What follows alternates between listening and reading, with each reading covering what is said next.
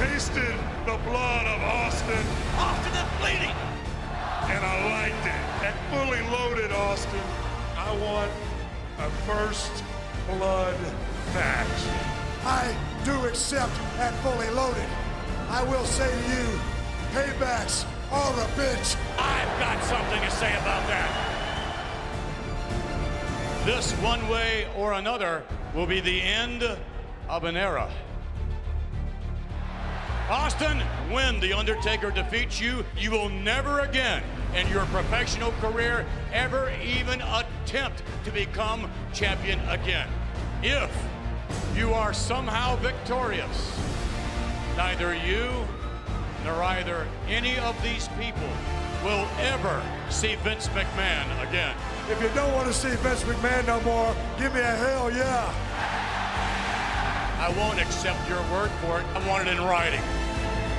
And look out! The Undertaker with a horrendous cheap shot on the champion, Steve Ausin. Don't tell me The Undertaker is filling that chin with Austin's own blood. Undertaker, you want my blood? You son of a bitch, I want a piece of your ass! Somebody's gotta go, and go for good. The hell with business. With Austin, it's personal. Somebody's gonna bleed. Somebody's gonna leave. It won't be the end of an era. It'll just be the end of you. And that's the bottom line. 'Cause Stone Cold said so. Match, Austin stood victorious. Triple H and The Rock crashed the party, but Stone Cold was able to fight off The Undertaker and walk out WWE champion. Austin held on to the championship until SummerSlam, where he lost it to Mankind in a triple threat match. However, the very next night on Raw, Triple H would reign supreme. It's all about Triple H. He is now champion.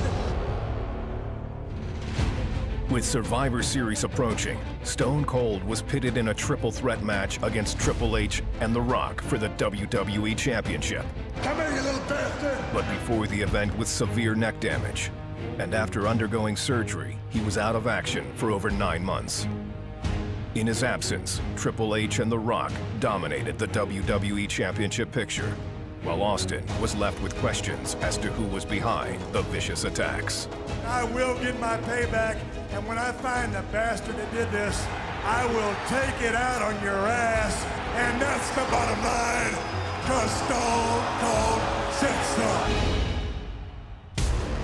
While Austin questioned other WWE superstars in search for answers, the truth finally came out. I did it. I did it for The Rock. I ran over Stone Cold Steve Ausin. And to tell the truth, I'd do it again. Austin, this Sunday, no mercy. The rattlesnake is back. Stone Cold Steve Ausin. They're showing no mercy to Rikishi. During the no-holds-barred affair, Austin attempted to pay back Rikishi for his dastardly deeds. Rikishi's about to be rotated. But the police intervened. Stone Cold would have to wait until the 2001 Royal Rumble to get his hands on Rikishi again. And with action at a fever pitch inside the ring, Austin's number was drawn. Here comes the rattlesnake. He's here. The Rumble raged on.